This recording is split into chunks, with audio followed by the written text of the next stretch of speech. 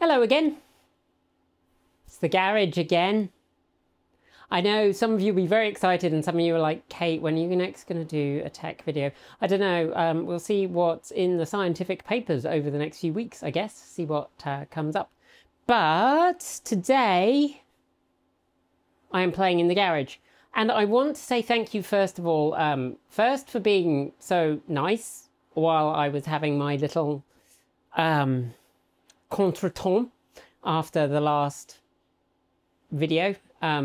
Those of you who know me personally, like not me in front of the camera, me not in front of the camera, will know that I'm not the best with failure. I'm getting better. I'm working on it. I have a very nice therapist. But yeah, when things go wrong, I don't always take it very well. And actually, I took it hard, not as hard as I could have, because I didn't think it was actually my fault, but I didn't know what to do about it, and it threw me for a loop. So thank you very much for all your kind comments. And also very specifically thank you to one of our members. You know who you are.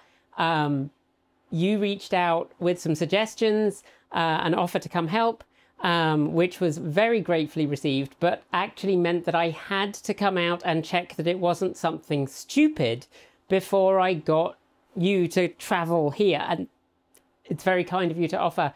I am so grateful, but also I'm so grateful because you got me out here. So obviously this has happened after that. So I'm going to talk you through what I did to work out what was wrong and what was wrong. And then we'll get to where we are today, which is forwards a little tiny, tiny bit.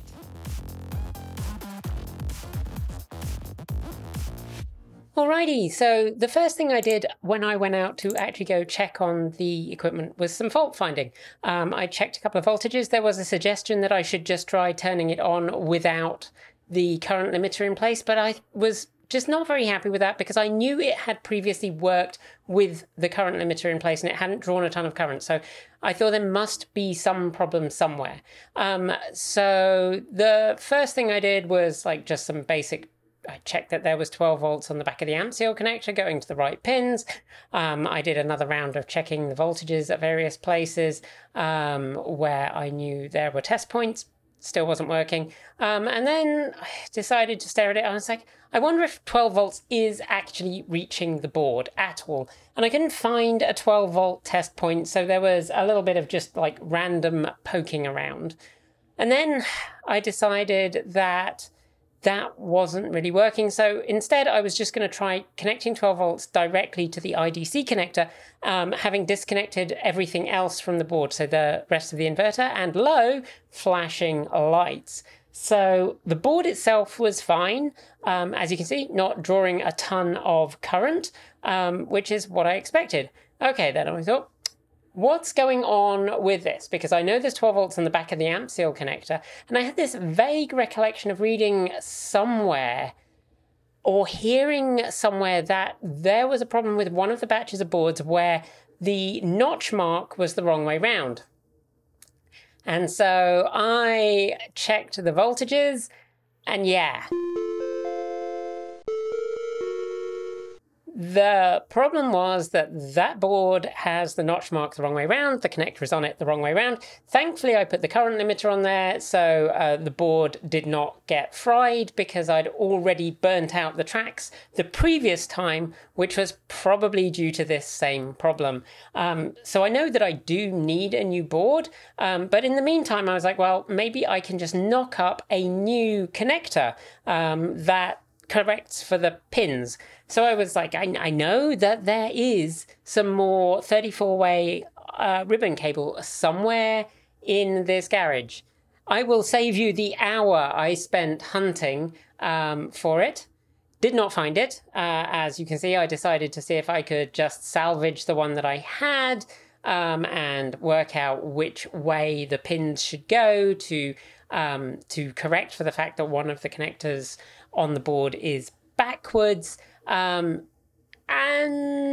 well, let's cut a long story short with a lot of me, finding pins that had escaped as I'd taken it apart. And this was very much to be a temporary solution. This was just to test it and see if it was working, and to avoid me ADHDing and wandering off from the project. And long story short, that didn't work. I couldn't work out a good way to switch those cables over. So then I took a break and made myself some lunch, because I was like, this is not going brilliantly. And let's be fair, I'd actually had a pretty lousy day with not much sleep. So I was being nice to myself. Okay. Back after lunch, and I decided that, again, rather than trying to use the amp seal connector, that I would just use the IDC connector. If I can get it working and tested with the IDC connector, then I can tell whether that main board is happy or unhappy, having been assaulted twice with voltages coming in on the wrong pins. And then I can maybe replace that amp seal connector board. So then I spent a little bit of time going through the IDC connector pins and comparing them to the amp seal connector pins, and which ones had which motor wiring, which bit of the resolver was connected where, and obviously also making sure that I had the voltage connections correct. Did all of that, which took a little bit of time, not least because I'm now completely paranoid that I'm going to screw it up, even though I think both of these instances actually haven't been me. So first of all, I just did a quick test of the board with it connected to the inverter all set up. And as you can see, we had a current limit event straight away, which is not what I had in mind. And so I had to think about this, and I realized that obviously it's now trying to power the inverter through that little tiny 12-volt wire. And that is not right. So I did do a double check and make sure I hadn't upset anything. So took all the connectors back off again. There's been a lot of back and forth on this. Pulled all the connectors back off again before I went on to test whether it would work with the connectors all connected. So this was a bench test. Yes, still working. Okay, let's turn it off. And then what we do next is we put all the connectors back on with the inverter actually connected. So that's the 12-volt wire there going to the outside of the inverter case. You also have that going through that current limit, just because I am very, very paranoid at this point. A lot of checking of voltages and making sure that all the connectors are seated properly. And then we turn it on, and now we have a reasonable amount of current being drawn, and we have blinky lights. So that means that the inverter is powering up.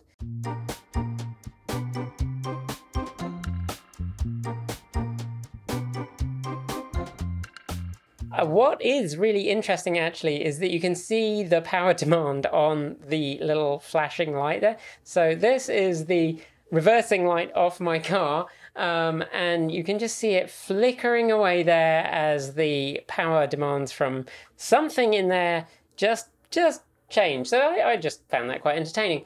So I could steal the bench supply to power the high voltage side of the circuit. I tried a old UPS battery that I had lying around. That sagged to like 9 volts when the current hit, and then the board didn't start running, so that wasn't going to work. Second one that I had lying around was sat at 9 volts. So then I went and fished out the 12-volt battery that I had actually planned to use for this. This is the old battery out of my Kia Niro. Please don't repeat this at home. This is some terrible things that I'm doing here. This is a 12-volt supply. The connectors that I have on that battery are, in fact, ones where you can turn on and off the connection from the car. They're really quite nice. And so here we go. So here's me just checking that we're getting 12 volts. That is enough to power the inverter and the open inverter board and the low voltage side. So then I went through and I actually hooked up all the motor wiring. and not just the power wiring. So this is the motor resolver and the connections for that. There's also a power supply which runs to the motor resolver. I can't remember if it's 12 or 5 volts off the top of my head, but yeah, hooked that up. And yes, I know I should really have a proper connector for this, but I don't. Okay, so then I went and connected the high voltage connector to the 2 high voltage supply pins. So these would go to the battery in your EV, and in my case they are going to go to my bench supply, plus or minus as many batteries as I can put in series with them. You can also see I've got the light bulb base, which acts as a pre-charge resistor for the capacitors in the inverter. I'm not going to explain that. If you want that explained, then you can go and watch Damien Maguire's video on setting this up. It's the FOC tuning video for the Prius Gen 3 open inverter. I will pop a link in the down below. So that is, I think that's a 200 watt light bulb, 120 volt, 200 watt filament light bulb, because you want a filament light bulb. And lo, we have what should be the capacitors charging through the pre-charge resistor. Now what should happen is that light bulb should dim and go out, but it doesn't. So I spent a lot of time looking at Damien Maguire's video. Well, sometime going through Damien Maguire's video to make sure I understood what I was doing properly. And then I was like, well, it's time to steal another 12 volt battery, because I don't have enough volts, I suspect, because the bench supply is providing 30 volts. And then I'd actually, by this point, also connected the 12 volt battery that's powering the inverter in series with the 30 volts from the power supply. So that gave me 42 volts. 42 volts is still not enough. So then I connected this second battery in series, which took me up to 54 volts. That is still nowhere near the 150 that Damien Maguire mentions as being a good starting point for testing. So yeah, I stopped today because, well, I'll hand over to me in the future. All right, so progress. The board is still working. The inverter is working with the board connected. That, I think, is the case. However, Kate, keep your hands away from it. So it's like my dad used to say with the back of a TV, you only ever put one hand in it. And I'm not going to put one hand in it at all. So the problem, I think, is that this nice little power supply only goes up to 30 volts at, I think, 1 amp. It seems to current limit at 1 amp. Which is probably not enough. I mean, I am certain that that by itself is not enough, but that plus the 2 12 volt batteries that I have on the floor down here, that gets you up to 30, 42, 54 volts, which I don't think is enough, particularly when it's current limited to 1 amp, to charge the capacitors in the inverter. I mean, I'm sure they've got some current in them, so I'm not going to touch it, but that is, I think, the problem that I'm running into. So then the question is, should I buy a better power supply, or at least a more powerful power supply? This is a fine power supply for doing low voltage stuff, or lowish voltage stuff. Do I need a 300, probably? Yeah, I mean, Damien Maguire says about 150 volts. So 150 volt power supply, 200 volt power supply. Do I need one of those to do, like... So that's one option, is that I get a better power supply. The other option is I do what I originally said and rig up more batteries. But that's going to mean quite a few batteries to get up to 150-ish volts. So I was discussing this with Nikki after I was in from the garage and starting work on editing, and she decided that since she also needs a high voltage power supply, what she would do is get one sent directly to me. So now we have a 200 volt nice power supply to go with my 30 volt one. So this should provide the 150-ish volts that Damien suggests in his video as being a good starting point for testing those high voltage components in the inverter, which is exciting. It should mean that I can head out and do that. However, today I am editing a video and I've only had an hour and a half sleep, so I decided playing with high voltage today, not a good idea. However, I'm going to leave this all set up. Hopefully it won't be too long. I know there are electrical engineers out there who are crying. I certainly know there's one who's horrified. But the other thing I need to do is also work out what I'm going to do about this connector here, which... So this connector is the right way round. I think the one on the board, the amp seal board, is backwards. I'm loath to replace that until I know that this board and this inverter are working. But that is also on the list, is like, I need that. I'll need a new 34-way IDC connector. I spent a solid hour wandering around the garage because I know I have some extra cable somewhere, but I have ADHD. So there we go. So that's it.